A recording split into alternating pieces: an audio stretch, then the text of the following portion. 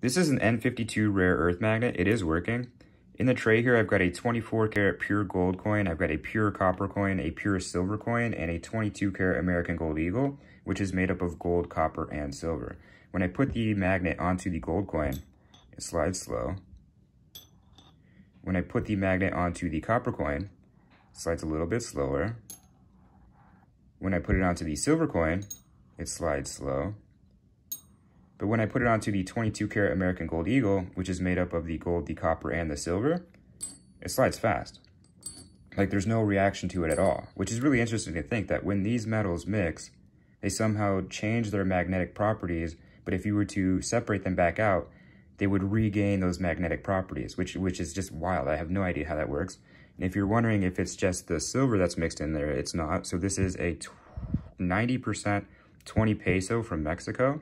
90% gold, 10% copper. There's no silver in this. And it also slides down with no resistance.